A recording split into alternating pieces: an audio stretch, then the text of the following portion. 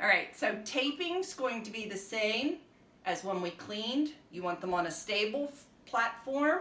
You can use your table, you can use your counter, anywhere where they're not going to slip and slide. I like using a grooming noose too because it keeps them where I want them.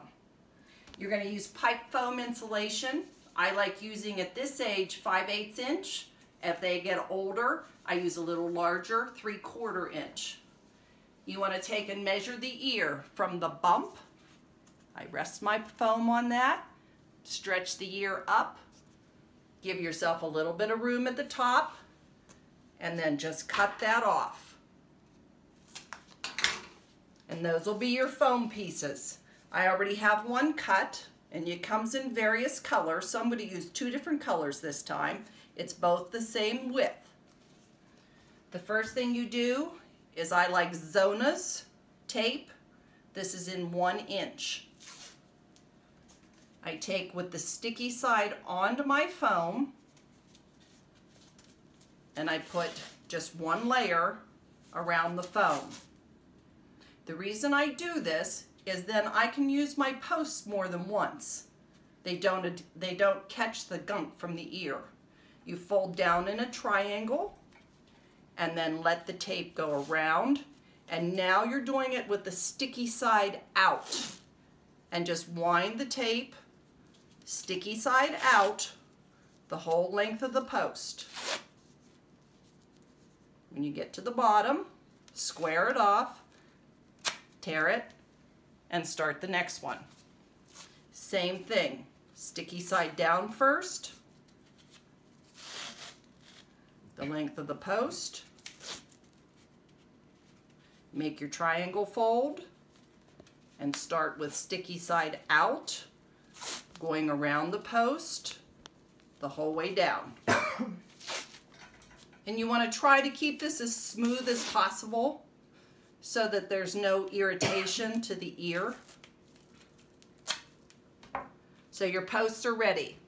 The next thing you want to do is get ready for the first ear. This is Metapore tape in 2 inches. And it actually comes pre-cut in squares. For the bottom section, I use 4 squares and just tape that where you can catch it handily. The middle section is going to be 3 squares. Again, get it ready. And the top section is going to be 2 squares. So you take your first one that's ready, put it at the base of the ear where the bump is, stretch the ear up like this. I'm going to scoot him around for me. I like to start going in the same direction every time, giving yourself a little bit of tape underneath that pipe foam. It helps to keep it in the ear. And you want it tautly on the ear without being too tight. After each, I do this with my nails to put the tape down beside the ear and onto the foam. Then the next one, I overlap slightly, going in the same direction around the ear. Again, push it down onto the foam and the ear. Lastly, I do the top around that tip, and you want to make sure that you don't do this one too tight because there's very little circulation of blood in the tips of those ears and you don't want to close off the blood supply.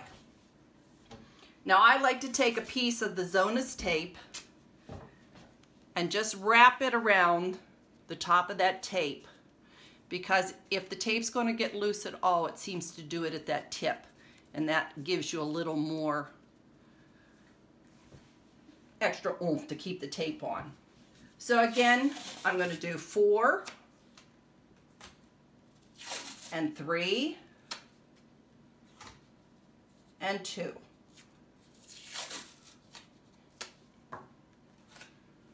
Same thing, we're going to take the ear, put this down on the bump, stretch the ear tip up along the foam. You start at the bottom and you're winding towards the fold in the ear because you want that ear folded right at its fold. Wrap it around, press it along the sides of the foam and the ear. Overlap slightly with the second one, going in the same direction. Bring it around. Again, with holding the tape onto the ear and the foam. And the last one, going around the ear, around the tip, and just enough tension that it's holding the ear snug, not too tight. And my piece of Zonus tape at the top again.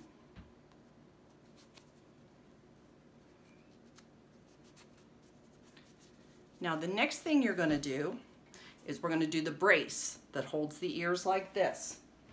So you're going to take a length of the Zonus tape and you're going to judge this. I'm going to say it's about 12 inches.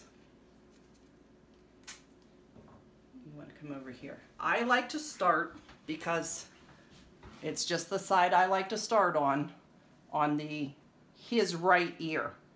You take the tape down to the base of what's already taped, bring it around and connect it with your tape at the back of the ear. Then pull this ear up, and you want to start this at the back of the ear, bring it around, and connect your two pieces of tape at the back of the ear again, so that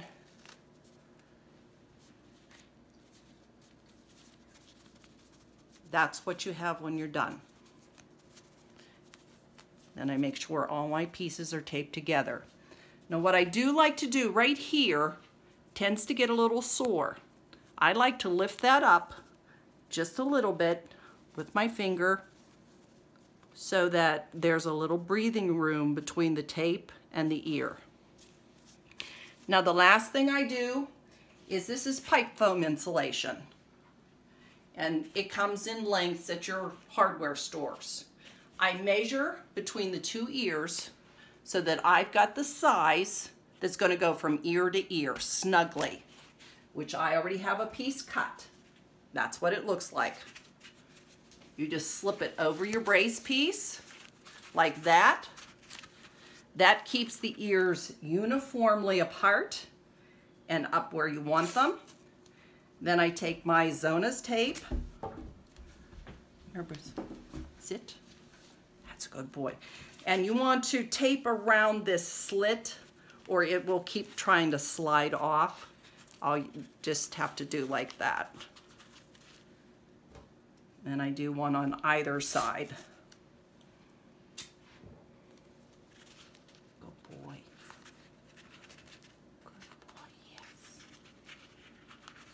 So there you have the ears all posted. There's the front view. Good job. And those will stay up for about a week. You want to keep snipping at them, checking them for any odors or any areas that are irritating. And I like to just do this casually when I'm petting him. And that makes sure that all my tape stays adhered to the ears.